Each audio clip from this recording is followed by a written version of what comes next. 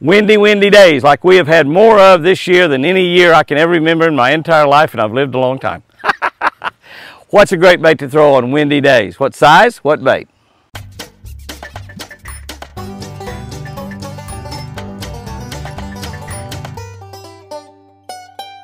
Good morning, guys and girls. June 16th. We're going to be reading from our Catch a Better Life book.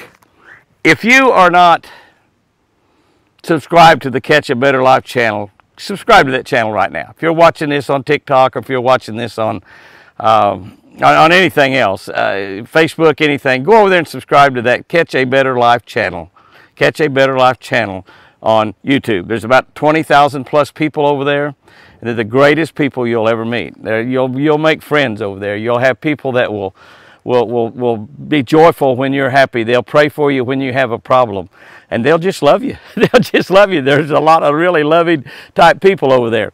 And besides that, when you start your day with a scripture from God, a devotional built around fishing, and a fishing tip, absolutely no doubt about it, you're going to create in yourselves a better life. Okay, we're looking at 1 Corinthians 16:2. On the first day of the week, let each one of you lay something aside, storing up as he may prosper. Storing up as he may prosper. Now, that's Paul talking to the people in Corinth, the Christians over there, and he's not telling them to save some savings for later on for retirement or to buy a new boat or a new rod and reel or something like that.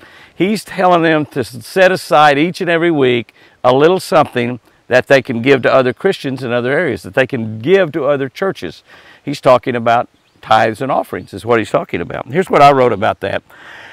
To become good at anything, you got to put a lot of effort and time into becoming better. I don't care what you're doing. If you want to become good at it, got to put a lot of time and effort into becoming better. Casting proficiency is no different. If you spend more time practicing casting, more time practicing pitching, more time practicing flipping, your effort will definitely be rewarded with more, and get this, larger fish. That's right. That's right. If you learn how to cast better, pitch better, flip better, you're not only going to catch more fish, you're going to catch bigger fish as well. I promise you. I promise you. It's just the way it happens. The benefits far outweigh that practice time. Besides that, you know, I was a good free throw shooter back in high school and college. I mean, I'd knock them down 9 out of 10 all day long, and you know, it's like free points when I got fouled. But I shot free throws. I shot jillions of them. I love to shoot free throws. Practicing shooting free throws is a lot of fun to me. Practicing pitching a lure in a cup or casting, and all of that's fun to me too. It's fun to me to be out fishing and make a particularly good cast. I think, wow, I should catch 2 on that cast. It's so good.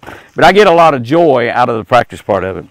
Tithing also is an attribute where the benefits outweigh the effort. You hear what I'm saying? The benefits outweigh the effort or the amount of tithe that you tithe. As I've been told, tithing is not mentioned as a set amount in the New Testament. There are New Testament churches, New Testament Christians that don't believe in tithing. And that's okay. You know, I mean, that's okay. That's your belief. I'm not going to argue with it. But I'm a believer in tithing, a big believer in tithing. And I believe a tithe to God is 10%. I believe an offering is that amount above 10% that you want to give to help God's work. A tithe is the amount I think that God expects us to get. I think that's the amount that God requires. Any amount above 10% is an offering. That's what you want to do to help God's work. Whatever you give to God and give to His work, can I tell you, God will bless you. Whatever amount it is. He's not going to penalize you because you only tithe 5% or 8% or 2%. Whatever you give, He's going to bless you. I've heard Christians, in fact, we've argued about this in Sunday school classes.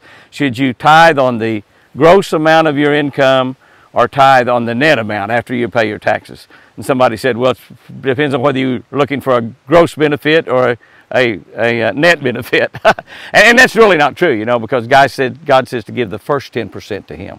The first 10% to Him. But God's going to bless you, whatever. And you cannot outgive God. That's the key to the whole deal right there. You can't outgive Almighty God. Unlike casting, we don't tithe to be rewarded. You hear that? We do not tithe to be rewarded. We tithe to honor God. That's why you write that tithe check every week. You do that in order to honor God. But this I do know. This I do know. When I honor God, can I tell you, amazing things happen. When I honor God, amazing things happen. Can't outgive God. I know that. And I know that when I honor God and whatever I do, some of that's with my money, amazing things happen. Here's our tip for today on windy days. Go to a 1/2 ounce spinnerbait. That's right, a spinnerbait with a single number 4, number 5 blade. A Redman spinnerbait is a 3/8 ounce spinnerbait, but with the blades and all the hardware on it, it's about 1/2 ounce is what it is. A Jimmy Houston 1/2 ounce Legends bait. We make those in with round blades also. You can cut the little blade off. The round blade, even in a tandem in that Legend, is still a good bait to throw in the wind. But you can cut that inside blade off and have a 1/2 ounce in that Jimmy Houston Legends bait, and that's good. A spinnerbait cuts through that wind like a knife, like a knife. Guys and girls, go out there and have you a great one today. And remember, I sure do love you.